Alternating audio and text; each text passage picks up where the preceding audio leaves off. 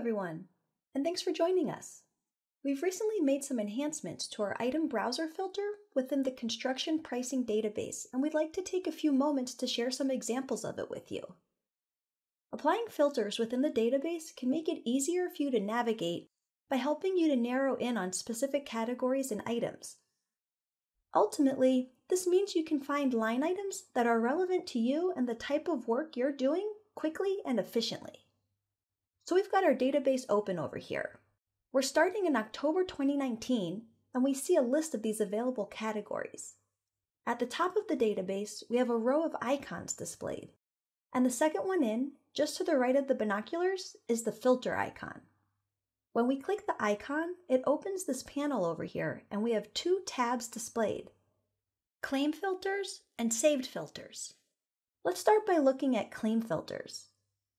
Claim filters will be applied to this claim and this claim only. Then, within the Claim Filters tab, we have different groupings, like severity, location, room type, etc. Let's say for this example, we're doing some cleaning, so we really only need to see the categories that contain items that are relevant to cleaning. This is where filters can come into play to help us. So let's go ahead and under the Actions heading, we'll select Clean. With the Clean filter turned on, we'll notice that the number of categories displayed here has been dramatically reduced. The system is filtering out the unrelated categories, so we're only left with the categories that contain items relevant to this type of work. Because we don't have to sort through such a long list, we'll be able to find those cleaning items we need a lot more efficiently. We'll continue by going into the cleaning category and the bathroom and kitchen subcategory. Let's say we know we're only going to be doing work in a kitchen. Well, we can actually apply multiple filters at the same time. So let's go over here to Room Type and select the Kitchen filter. Notice that all of the items that were related to showers and bathtubs are no longer being displayed. Now, we only see a few line items that are applicable to cleaning kitchens. Looking at a filtered list is helping us tune out the items we don't need and really letting us focus on what's relevant to us. Now let's take a look back up here at the Claim Filters tab. Notice that it says 2. The system is helping us keep track of how many filters we've selected. If we come down and deselect the Kitchen filter, the list of items in the database grows, and we now see things like shower door or bathtub. Because we're no longer restricting the database just to kitchen-specific items, those bathroom-related ones have returned, and notice the number of filters which we've selected has changed from 2 down to 1.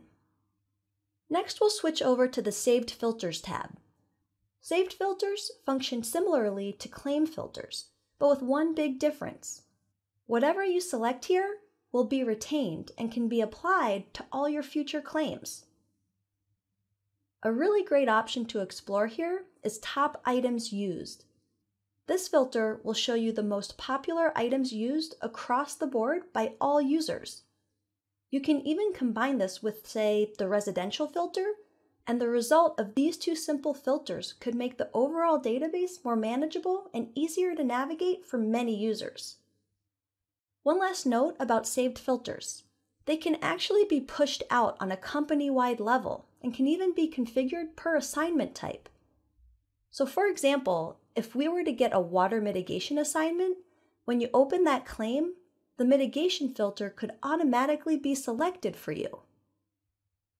If you'd like to use the saved filters this way, make sure you reach out to your Symbility account manager or the Symbility support team for additional assistance. So we've gone through a few examples, and right now we're viewing a filtered database. Even if we close the panel by clicking the X up here, our filters are still being applied. See that it still says 1 claim filter and 3 saved filters applied. Right above that, there's this little lightning bolt symbol. This is a really important visual indicator to watch for because it's telling us that filters are currently being applied, which means we're not viewing the complete database. When we click the filter icon once more, it brings back the panel. Notice where it says Apply Filters? If there's a check mark here, filters are currently being applied. We'll click the box to remove the check mark, and notice the lightning bolt is no longer displayed, which means we're back to viewing the complete database. Keep in mind, there's no right or wrong way to use these filters. It really depends on what's going to be relevant to you as the user and the type of work you're doing. What's important here is that you understand how the filters work so that you can take advantage of them when the need arises.